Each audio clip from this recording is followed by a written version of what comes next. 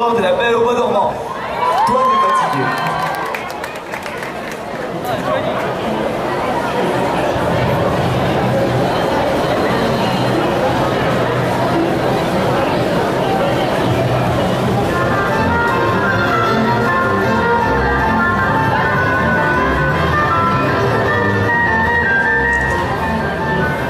Ah, enfin, je vous trouve, princesse.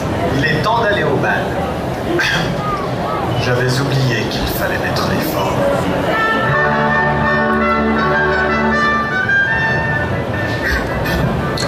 Ô princesse Aurore, belle au bois dormant, auriez-vous la bonté de m'accompagner au bal? Princesse?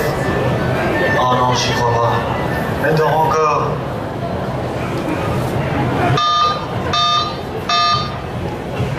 SAV des princesses, bonjour. Chloé à votre service. Oui, bonjour. Philippe, prince de son état. J'ai commandé une Aurore, belle au bois dormant. Numéro de client 39616. Oui, je vous écoute. Je pense qu'il doit y avoir un défaut de conception. Elle dort tout le temps. Oui, bien sûr. Comment ça, bien sûr? Quel est donc votre modèle? Modèle, la belle au bois dormant. Bah oui, c'est normal. Comme son nom l'indique, elle dort tout le temps. Ouais. Et je fais comment pour la réveiller? Comme dans Chobits? Ah non, mon prince. C'est une boutique de grand standing. Il suffit d'une musique qui la fait réagir. D'accord. Du genre? Désolé, monsieur, nous devons fermer. Bon courage et passez une bonne soirée. Mais comment je... Oh, super, elle savait. Déjà la dernière fois avec Blanche-Neige, la livraison des nains en supplément. C'est la dernière fois que je commande chez eux. Alors, une musique. Qu'est-ce que j'ai?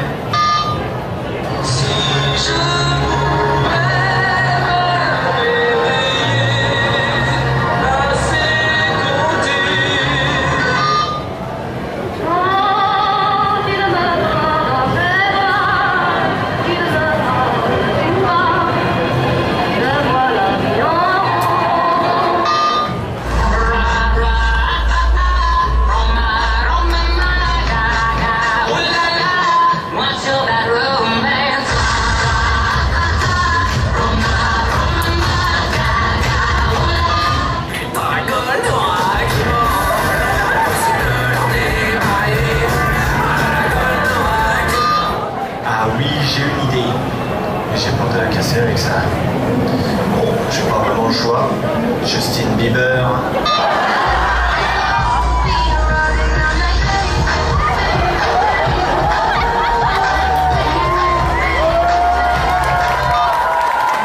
Quoi cette horreur? Qui m'a fait ça? Bingo! Pardon, princesse, mais la sieste est finie. Tout le monde nous attend. Tu connais pas l'expression on ne réveille pas une princesse qui dort. Tu mériterais que je retourne dans ma tour. Le dragon, lui, au moins, il me réveillait pas.